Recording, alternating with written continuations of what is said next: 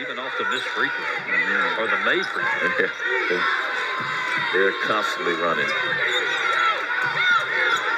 Porter driving inside, got cut off by Franklin. Franklin comes away with the steal, and she's hurt. She's still down on the floor on the other end.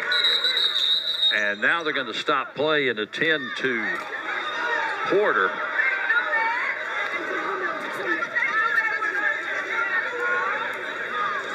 And they're going to physically pick her up and carry her off, and she went down in pain instantly and was grabbing at her. Not going to speculate, but she was down. Sprained an ankle. Yeah, I looked at it when second time she's reaching down for her ankle. So oh yeah. So if there's a positive, she didn't reach for her knee. Yes.